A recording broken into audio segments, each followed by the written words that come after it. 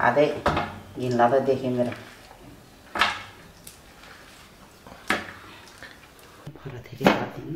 कति महिना भयो लाग्यो भयो नि अस्ति नै पर्नु पर्ने दुई महिना भयो होला त्यति त कति निक्लेला निक्लेन 3-4 महिना ए अहिले मानाको कतिको पैसाहरू के हो अस्ति त यहाँ त 500 घेर्न आयो भन्थ्यो सस्तो होइन त्यो त त्यो के मिसकाट गरे होला त्यही त नि त्यति सस्तो त के बाफ्रे कहाँ पाउँदैन नहुने के हो नि यही त होइन यही हो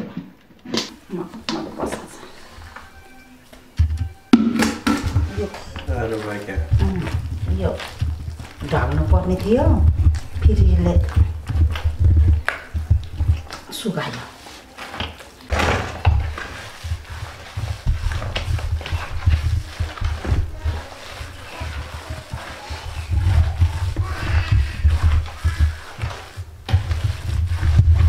कस्तो पहेँलो हुने गाईको हो नि त त्यसलाई धेरै हाल्नु हुन्न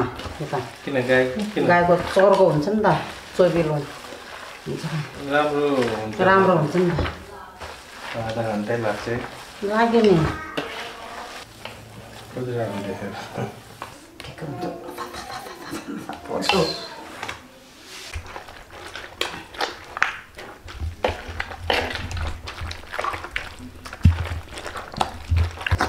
त्यो फुरोरो भएपछि त घिउ निस्किहाल्ने सकेन पानी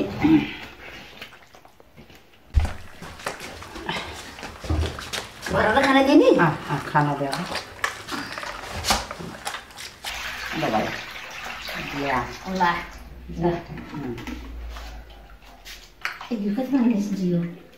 कति निस्किन्छ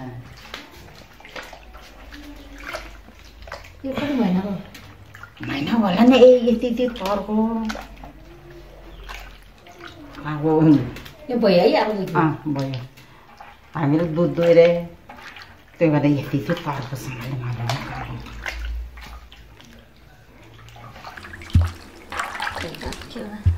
दुध टढेको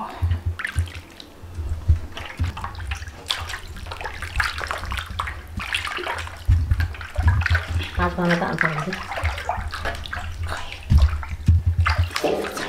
कति हो 5 महिना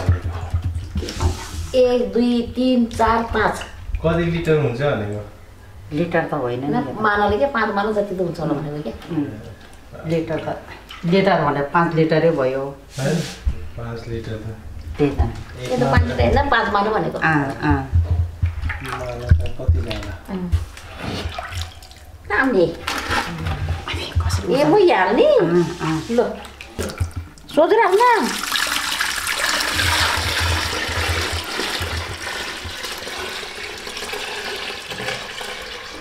यो मही त मिठो हुन्छ होला जर्मन खान्छ आन्टी पास्दैन क्या फेरि जर्मन खान्छ घरमा आएको सामान ओ त्यसरी टिप्छ है के भएको त्यो ग्यास धेरै उड्यो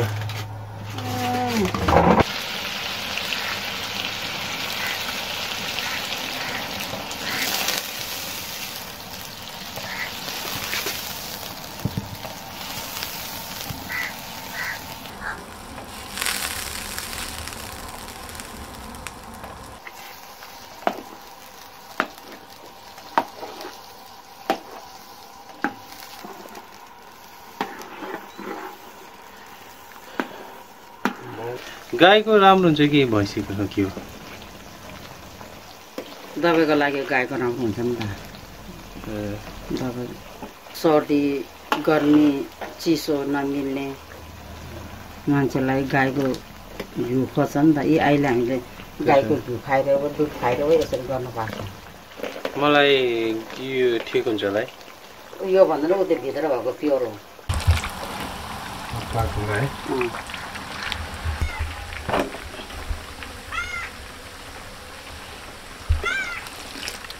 ग्यास मार्ने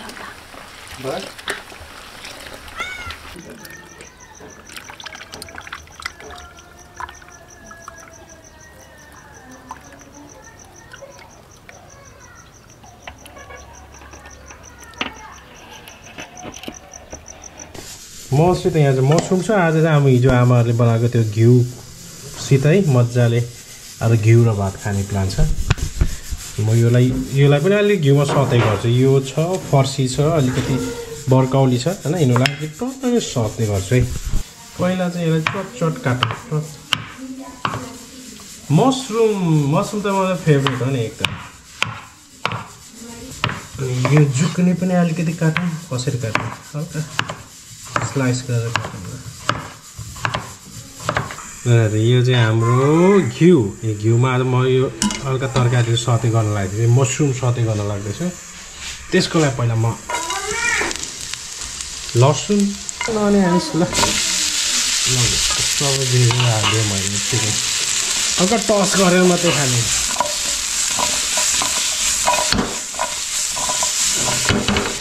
यहाँ चाहिँ अलिअलि सब्जी अलि पानी छोड्दै गइरहेछ होइन यसरी हल्का टस गरौँ मसित अलिकति टमाटर पनि थियो टमाटरै हालिदियो लौका अलिकति कलरफुल बनाइदियो यो अलिकति यसबाट पेपर मरिच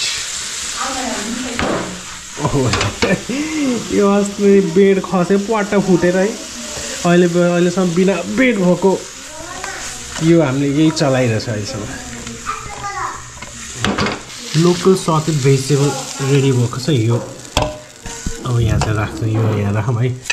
ओइ यसमा अलिकति आलु मटर तरकारी छ यो अलिकति भिजाउनु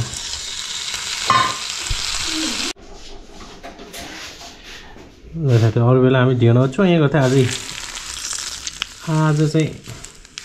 भातमा चोइ हाम्रो लोकल घिउ हालेर खाइन्छ हामी चाहिँ यहाँ सटेड भेजिटेबल छ यहाँ अलिकति केराउ र आलुको तरकारी छ हाम्रो यहाँ चाहिँ घिउ भात विथ चिली टपिङ छ ल साथीहरू यहाँ चाहिँ लथालिङ्ग छ हामी चाहिँ अब यहीँ बसेर खाजा अब मेरो नास्ता बिहानको नास्ता खाइन्छ नास्ता होइन हौ यता बिहानको ब्रेकफास्ट चाहिँ हो यार बिहान ओहो हिजो दिनभरि घिउ बनाइयो होइन अनि आज चाहिँ त्यही बनाएको घिउमा मजाले तरकारी म चाहिँ अहिले दिन यसो मासु भात नखाने मासुहरू नखाउँ भनेर बसिरहेछु कि एक हप्ता जति त्यही भएर मासु सासु लिएर आएँ होइन त्यही भएर हाम्रो यहाँ बसेर अब सब्जी सटेड भेजिटेबल के छ यो मसरुम छ हाम्रो जुकिनी छ फर्सी छ होइन टमाटर छ यो केराउ आलु यो चाहिँ घिउ र भात रमाइलो मिठो हुन्छ साथीहरू हामी त अलि दिन अब यसो एक हप्ता जति भेज बनाले माछा मासुहरू नखाउँ भनेर बसिरहेको छु अनि अब यस्तो कि यहाँ मुकबाङ गर्ने स्थिति पनि छैन त्यही घरमा कामसाम छ डाङडुङ हुन्छ यताउता हुन्छ बस्ने ठाउँ पनि छैन यताउता गर्ने ठाउँ छैन त्यही भएर म चाहिँ यहाँ यसो घिउ मजाले बनाएको देखेर मजाले घिउ भात खाउँ जस्तो लागिरहेको त्यही भएर आज मजाले घिउ ओहो दाल त लिएर आएन तर ठिकै छ घिउ मजाले मोलेर खान्छु ल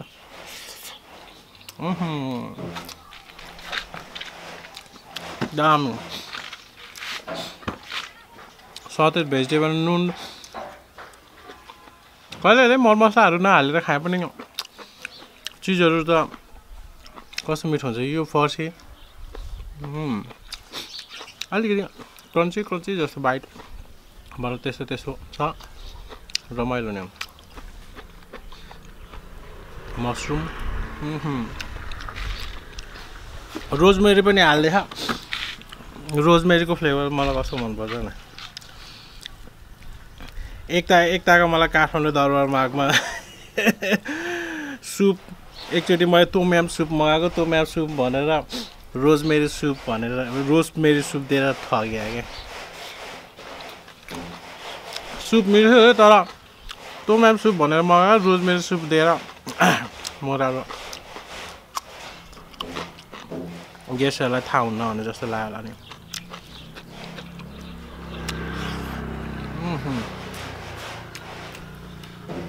बाफ्रे हाम्रो यहाँ कन्स्ट्रक्सन चलेको धेरै भयो 4 महिना बेसी भयो होला हौ 4-5 महिना भयो कि त्यही हो घर लथालिङ्ग छ बिस्तारै बिस्तारै अब चाहिँ भित्रको कामहरू सकेपछि बल्ल पछि यहाँ छत हाल्यो भने यहीँ बाहिर बसेर भिडियो बनाउँछु मुखबाग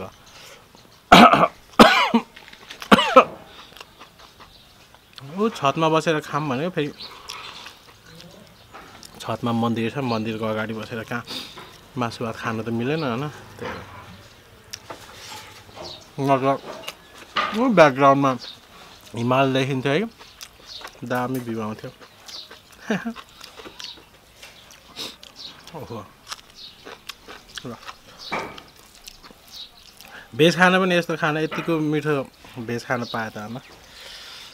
मासु पनि बिर्सिन्छ होला उनीहरू त के हो मासु खाने बानी भएर है भेज तरकारी बनाऊँ भन्यो भने के बनाउने जस्तो हुन्छ क्या तर कहिले मुकबाङ भेज मुकबाङ पनि गरौँ न भन्यो तर के बनाउने सोचेर हैरान लाग्छ म त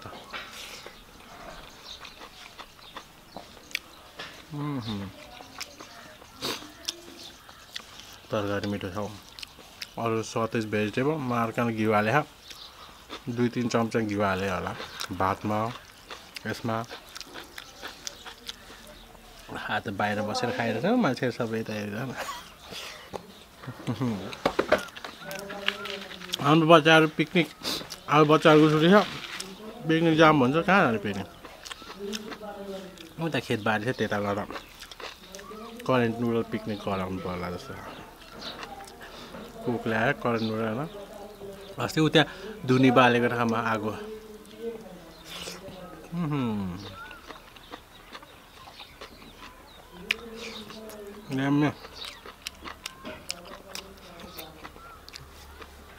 घिउमा हालेपछि जे पनि मिठो हुने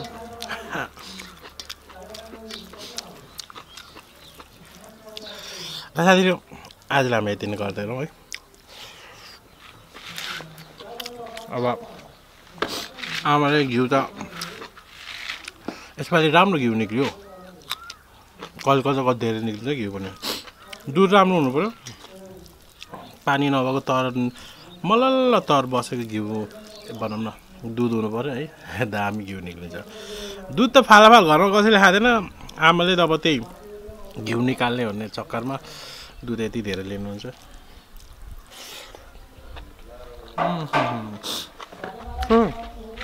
आज हिमालय देखेन कस्तो धमिलो दिन भएको र साथै आज यति नै प्लिज हाम्रो भिडियोलाई माया गर्दै गर्नेलाई हामी नेक्स्ट भिडियोमा भेटौँ